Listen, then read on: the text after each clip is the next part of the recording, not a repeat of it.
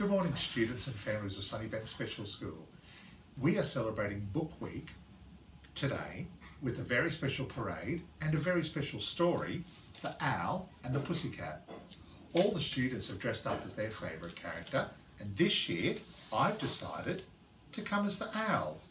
And at the end of the story, I'll be changing into my costume. Ready. The Owl and the Pussycat. The owl and the pussycat went to sea in a beautiful pea-green boat.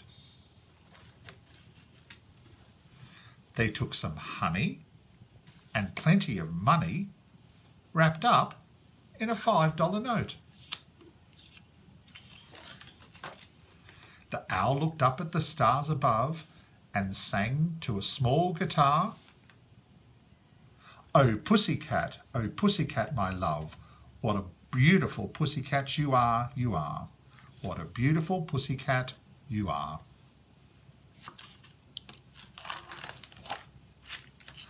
Pussycat said to the owl, you elegant fowl, how charming you sing.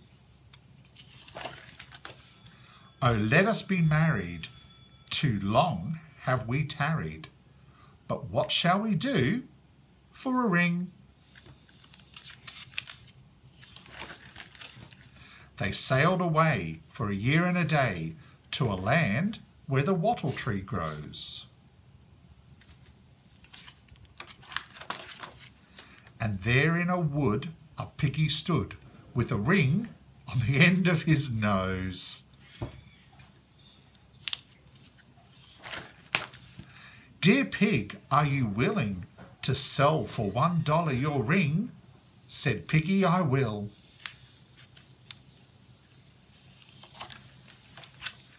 So they took it away and were married the next day by a turkey who lives on a hill.